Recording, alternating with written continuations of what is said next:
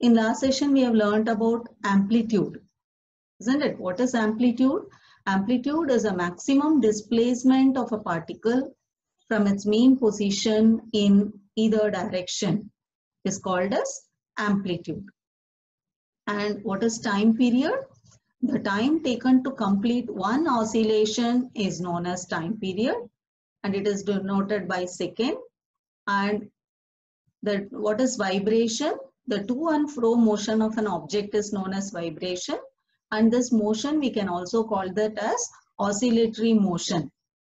And this oscillation or vibration, the number of oscillation per second is called as frequency of oscillation. That is, in 1 second, how many vibration takes place or how many oscillation takes place. It is called as frequency of oscillation. And this frequency is expressed in hertz and its symbol is Hz. If we tell frequency of 1 hertz, it means in 1 second, 1 oscillation take place. If we tell frequency of 20 hertz, it means in 1 second, there is 20 oscillation occur. In 1 second means frequency of 20 hertz. So frequency is number of oscillation per second.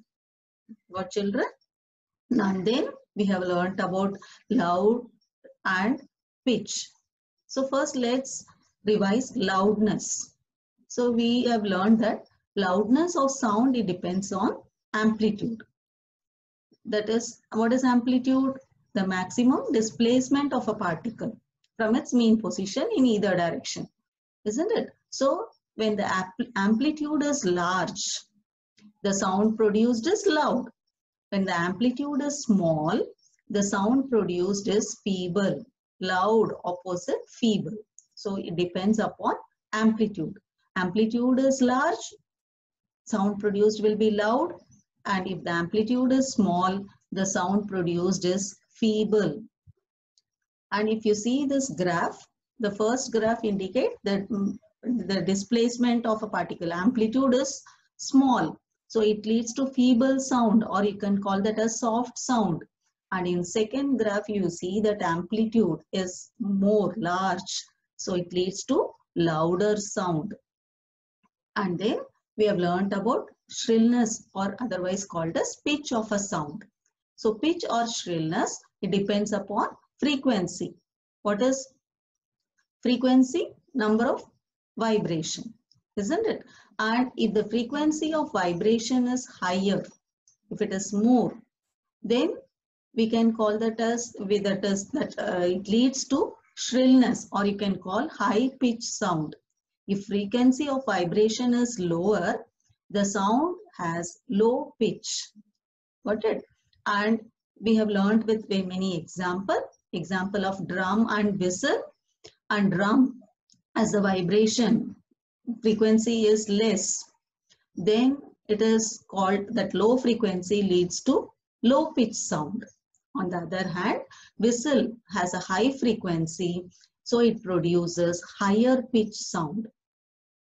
And a bird, if you hear, bird makes high pitched sound. What it means? It has a more high frequency. Whereas lion makes a low pitched sound, means the frequency, frequency of its sound is very low. Got it? But you can tell if the frequency is less, the amplitude will be more. So it leads to loudness. If the sound is loud, then it means it has a low pitched sound. Got it? If the sound is feeble, means it has high pitched sound or shrillness. And if you see here, frequency of the first graph indicates frequency is less, and that is why it leads to low pitched sound. And next graph indicates more frequency, more vibration. It leads to high pitched sound or shrilled sound. So more frequency, high pitch, less frequency, low pitch sound. And so children, so if you compare loudness and pitch, the loudness of sound depends upon amplitude of vibration. If amplitude is less, sound is feeble. Amplitude is more, sound is loud. And unit of loudness is called as decibel. And the pitch of a sound depends upon frequency of vibration. If frequency is less, it produces low pitch sound. Example, sound of a drum, sound of an adult, etc. If the frequency is more, the sound has a high pitch sound. And example, sound of a whistle, sound of a baby, etc. And how do we differentiate loudness and pitch, or pitch and loudness? So whatever we have learned, let's do that comparison of pitch and loudness. So pitch depends upon the frequency of sound. Loudness depends upon the amplitude of sound. Pitch, you can write if the frequency is more, or if the pitch of a sound is how our ears react with the frequency of a sound. And loudness, it leads to loudness means it depends upon amplitude, isn't it? That displacement. So it depends upon the energy of the sound wave. Pitch of a sound helps in recognizing whether the sound is shriller, means high pitch, or flatter or low pitch. Shriller means high pitch sound. Opposite of shriller is flatter, low pitch sound. And loudness of sound help us to recognize whether the sound is louder or feeble. And here you can see that the high frequency means more vibration, that it leads to shorter wavelength, it leads to shriller sound. Low frequency, flatter, longer wavelength, it leads to flatter sound. The same way, high amplitude, louder sound, and low amplitude, it leads to feeble sound, or you can say tell soft sound or feeble sound. Okay children, now let's learn about audible and inaudible sound. We know that we need vibrating body to produce sound, isn't it? So can we hear the sound of all vibrating bodies whenever body vibrates? That if all vibrating bodies, whatever whatever the object vibrates, and can we hear their sound?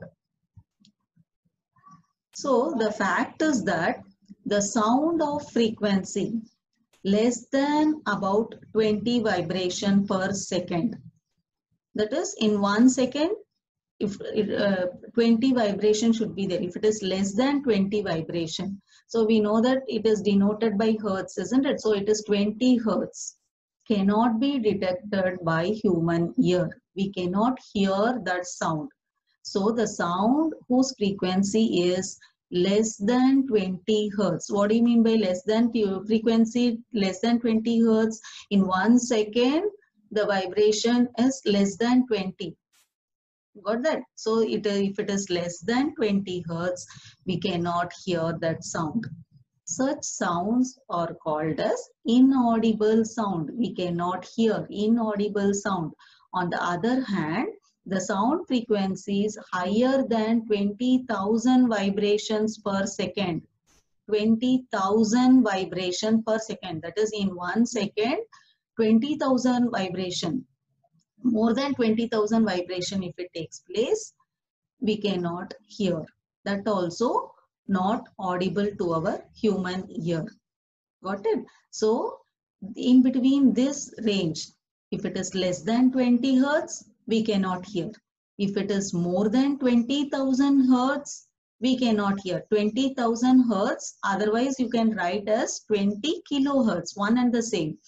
More than 20,000 hertz also we cannot hear. So these two ranges are called as inaudible sound. So in between, the range between 20 hertz to 20,000 hertz of frequency of sound only can be heard by human. So this sound we call that as audible sound. Got children? So sound we can divide it into two types, audible sound and inaudible sound. What is audible sound? Or sound which we can hear. Which type of sound we can hear? The sound with frequency from 20 Hertz to 20,000 Hertz. So this range from 20 Hertz to 20,000 Hertz we can hear. So this frequency of sound are called as audible sound. And what is inaudible sound? Sound which we cannot hear is called as inaudible sound. So example, you can write sound with frequency less than 20 Hertz or sound with frequency more than 20,000 Hertz we cannot hear. So these sounds are called as inaudible sound. Got children? And if you see that inaudible sound, so again, if you see the sound, what is inaudible sound? The sound of frequency less than 20 Hertz, below 20 Hertz. So this sound we can call that as infrasound. But again, inaudible sound you can divide into two types, infrasound and ultrasound. What is infrasound? The sound of whose frequency is less than 20 Hertz. We call that as infrasound, that is inaudible, we cannot hear. And the sound with frequency is more than 20,000 Hertz is called as ultrasound. So this ultrasound also inaudible sound. But some animals can hear sounds of frequency higher than 20,000 Hertz. So higher than 20,000 Hertz, what we call that as ultrasound. So dogs have this ability to hear that ultrasonic sound. So police use high frequency whistles, which dogs can hear, but humans cannot. So by this, they can utilize dogs for finding criminals, etc. Okay, so dogs have the ability to hear ultrasonic sound. What is ultrasonic sound? The sound whose frequency is more than 20,000 Hertz. It is inaudible to human, but dogs have the ability to hear that sound. And with this, the ultrasound, by using this ultrasonic sound, many equipment is used to investigating as well as for finding out many medical problems. So children, till now in this session, we have learned about audible sound and inaudible sound. Audible sound is a sound which we can hear. It has frequency range between 20 Hertz to 20,000 Hertz. What is 20? That is between 20 and 20,000 vibration per second. And inaudible sound, the sound which we cannot hear, is called as inaudible sound. It has a frequency less than 20 Hertz and more than 20,000 Hertz. That is, for 1 second, less than 20 vibration will be there, or it will be more than 20,000 vibration per second. So those sound we cannot hear. So that sound is called as inaudible sound. And the sound with whose frequency is more than 20,000 Hertz is called as ultrasonic sound. And the sound whose frequency less than 20 Hertz is called as infrasound. And some animals like dog can hear ultrasonic sound, and even bats, it produces ultrasonic sound. Okay children, now we'll compare the inaudible sound. That is, inaudible sound can be divided into two types, infrasound and ultrasonic sound. This infrasound, what is infrasound? The sound having frequency range below 20 Hertz is called as infrasound.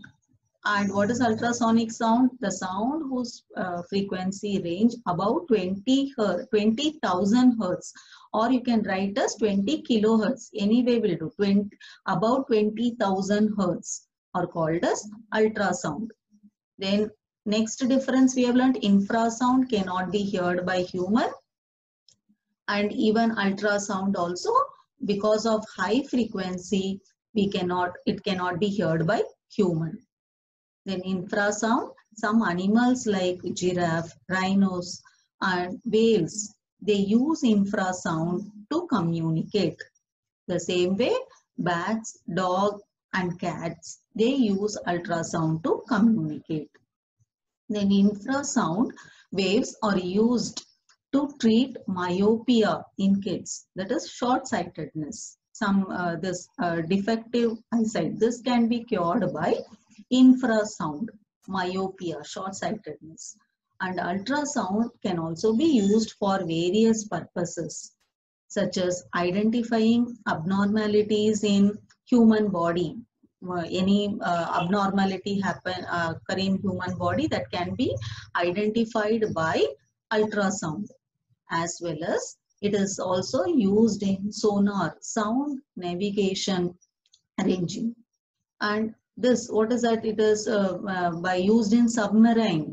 Submarine, with the technique of this sonar, sound navigation and ranging, they uses this ultrasound to find out any object, whether it is present under the sea or not, isn't it? So this way, infrasound and ultrasonic sound are useful in different ways.